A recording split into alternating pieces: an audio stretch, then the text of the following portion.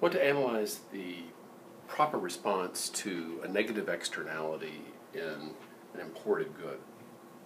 So this is not an externality in production domestically or consumption domestically. It's instead when the social cost of importing the good exceeds the privately perceived cost of importing that good.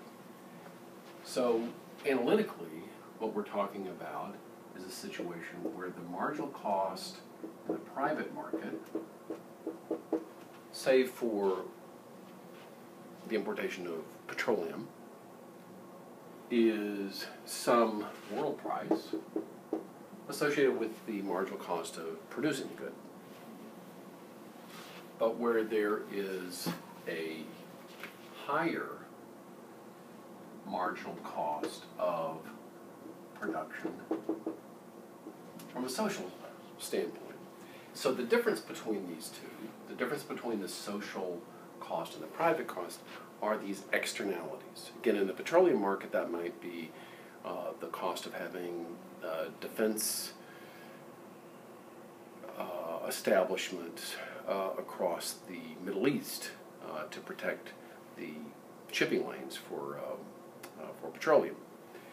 But private citizens are going to make the decision based on the market price.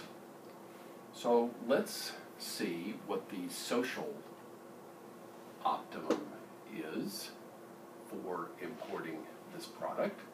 If I'm going to make this a little less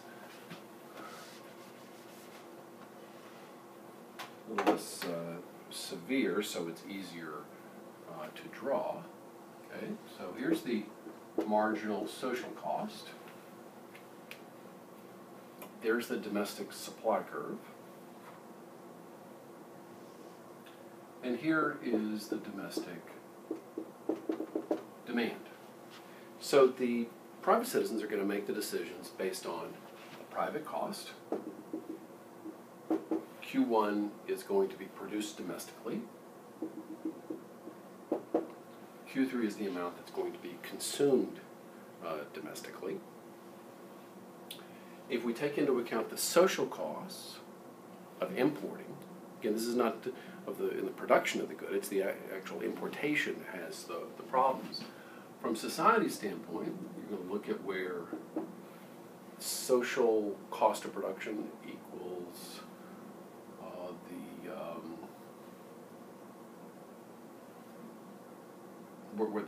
where the social price will intersect the domestic supply curve. And if consumers are basing their decision on the social cost of importing, they will consume Q4. So what you see is that there are too many imports coming in under free trade, where the imports are Q2 to Q1 compared to the social optimum, which is Q4 to Q3. So the first part of this analysis is to take a look at identifying the inefficiencies associated with free trade. So let's start on the production side.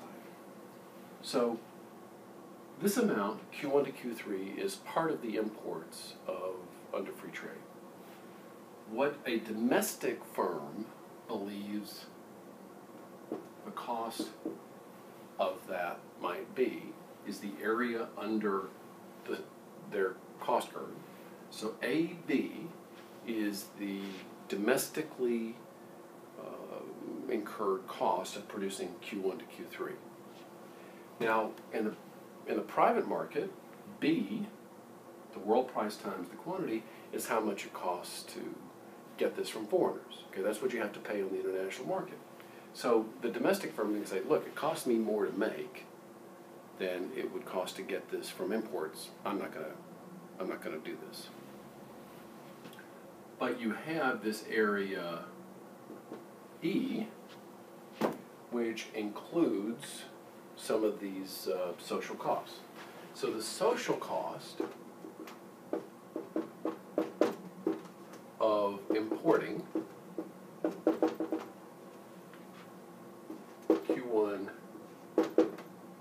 Q3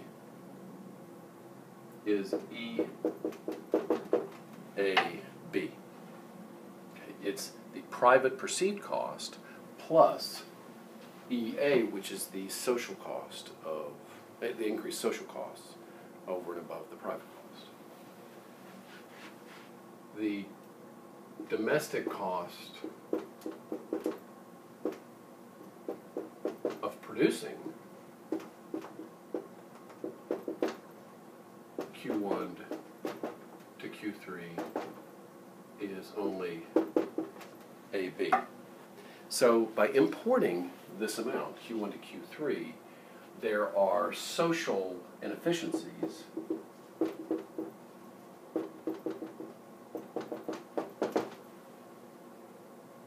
of E. That's the excess of import costs over and above the domestic production costs. So free trade has this inefficiency of E, too little domestic production relative to imports. Okay, so that's one aspect.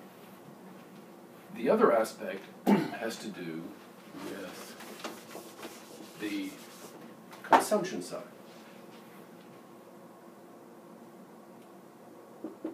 F, G, H. Okay, so let's look at the domestic benefit for consumers of consuming Q4 to Q2. So this is the total benefit that consumers get. For them, that cost or that benefit is GH. It's the area under the demand curve. So this is how much consumers value this. They only had to pay H in the private market. Okay, this box here. Okay, so they figure, hey, I'm getting GH in benefits. It's only costing me H. It's worth it to import these products. The social cost of importing Q4 to Q2 is F, G, H. It's the private cost plus this area F plus G. So these are the costs of importing this product, inclusive of these social consequences.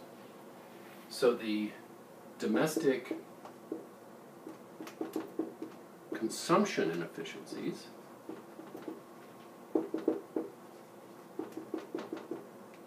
of free trade is area F. It's the difference between the benefits of consuming it and the actual social costs. So what we have here is that from an economic standpoint, the importation of this product causes there to be these two deadweight losses, E and F. Now, this lies behind some of the basic, what are called general exceptions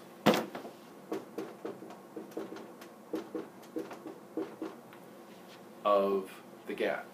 Countries can increase their restrictions on imported goods if they cause, for example, problems to human health.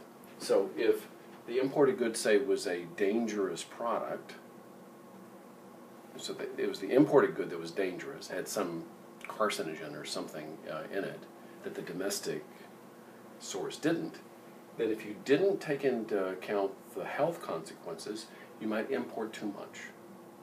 So in this case, the first best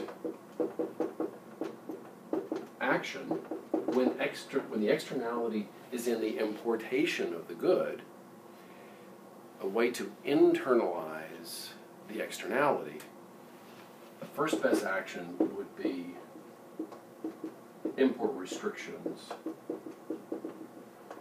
of some sort. You raise the marginal price in the market, in the import market, by the difference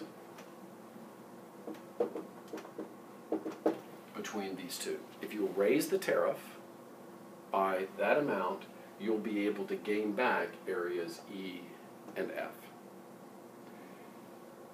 Sure, there are increased prices. You're going to have increased domestic supply. You're going to decrease domestic quantity demanded. But that is exactly what you want to have happen, because you're importing too much. So if the argument is that imports themselves are a consequence, or have the consequence of imposing social costs, then the import restriction might make sense. Now, I want to be clear that under Article 20, in which there's a separate video, it's tempting for countries to invoke this and say, "Hey, we're not trying to be protectionist. Imports are just causing problems." So, in order to invoke this Article 20, the tariffs dealing with these externalities, the GATT requires that there is a scientific basis. There's some true justification for the restrictions on the imports. So, for example, if you take cigarettes, whether cigarettes are produced domestically or internationally, they cause health problems. So you wouldn't be able to raise restrictions just on imported cigarettes, because it's not the importation of the cigarettes that causes the problem. It's the consumption of cigarettes from wherever they arrive. So there are actually some significant limitations on the ability of countries to invoke Article 20, but this really is the economic analysis of why Article 20 exists, or Article 21, which deals with national security exceptions. So there are instances where import restrictions might make sense because of the externalities, but the WTO and the GATT agreements put significant restrictions on the ability of countries to do that in an arbitrary and unjustifiable way.